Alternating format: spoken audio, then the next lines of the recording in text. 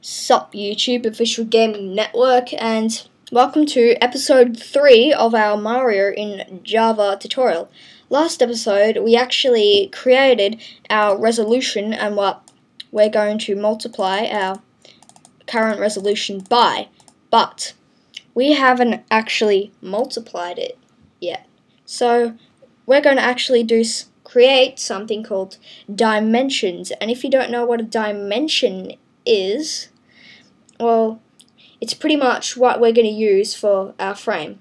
So a dimension, it'll take two integers, and we can use those integers and add it to our frame. So we want to go, I'm just going to type something here, then I'll explain it. So just type public, you should know what public means, public game. Now you're wondering, why the hell are we typing public game? Well, as I said before, or in the first episode, if you're calling it something main, you have to type public main or public game, whatever you're calling it. So this has to be the same as your class name, otherwise you'll get an error. So look, I'll type public main, it won't work, because there's no such thing as main, but there is such thing as a game. So, public game. Now why we actually create a public game is when we create a game object, this will sort of be the code in our game object. Like every object needs to have code in it. Like, for example, when we create a dimension, our dimension is actually a class, and our dimension has code. And our game sort of object needs to have code, and that's what's going to be. And the code for it is going to be there. So I'm going to go game equals new game. It's just going to take whatever code is in here. Okay, so I want to create a dimension object, so we want to go dimension. Let's call it size.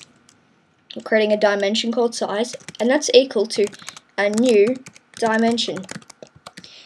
Now this is an object. If it's an object, then it has a little circle, but for some reason I like to think of the circle as an object for some reason. That's sort of the way I learned it. When I learn, I just sort of think of this circle as an object, as the object, the whole object. I don't know why, I just do. So we get an error and you're wondering why. Then if you don't know this, then you're probably thinking, oh, then dimension is a thing. Let's go create a new class, and we're maybe gonna call it dimension, you know. No, okay? Calm down. Do not create any other class called dimension. We actually need to import it. If you hover over it, it says dimension cannot be resolved into a type. We can create a class called dimension, but we can also import dimension. And we want to click that. The reason why we need to import it is because, let's say if we create a class in the same package as this, we don't need to import it because it's already there. But dimension isn't already there, so we need to import it. And that's one of the built-in classes into Java in the java.ort package. So let's say if we import player, it's going to be import com.tutorial.mario.player or whatever. So, but this package is called java.ort.dimension. So yeah. So now we've created our object, we need to actually set the size of it. But we need, as I said before, we need to give our dimension parameters. If we just leave it like that, our dimension is going to be nothing. So when we put the dimension into our frame, or if we add it into our frame, it's not even going to be there. It's going to be pretty much, there's going to be no frame at all. So I want to put our dimension, our width is going to be width times scale.